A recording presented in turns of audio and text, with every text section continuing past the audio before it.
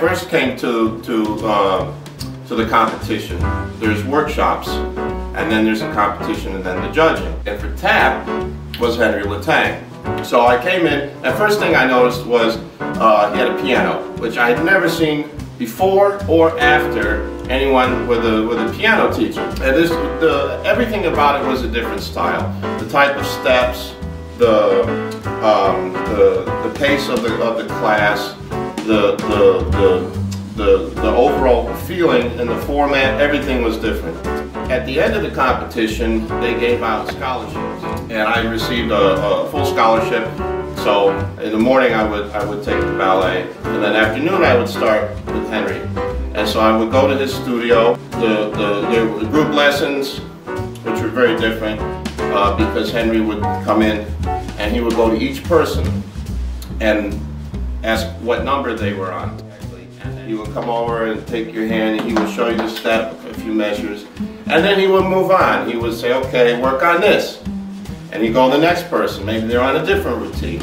Do the same process. He would go through the studio, all the students a few times, and each time he would, at the end of class, he would go to the piano, and he'd go through the routines that those particular students were working on. I did spend 18 years studying from Henry. Awful. Good. 2, 3, 4. 1 and 2. Ball change, ball change. Ball change, ball change. Ball lap shuffle, ball change, ball change. And for a long time, you had different types of dances for different genders. And Henry was a part of this time, in which the girls, the ladies, and the boys and the gentlemen had different styles, sometimes completely different dances. The ladies to dance like ladies, but not weak.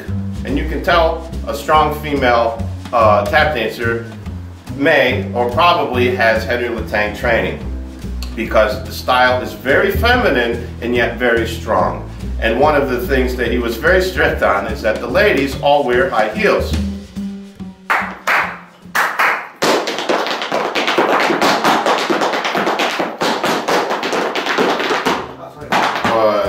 Started with number 1 and went along, and it wasn't just that each routine built upon the previous one, but it also revealed different aspects of your tap dance. This is Henry LeTang, which means we have to think about where the feet are. Yes, we have accents, and we also have the arms, sometimes the head, the hands. It's the total package. And in fact, I have several tapes of him playing, and before he would introduce each song and say, for instance, you know, this routine is for the girls to develop their style.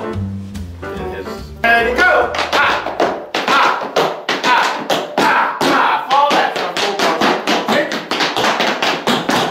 One that is for the ladies.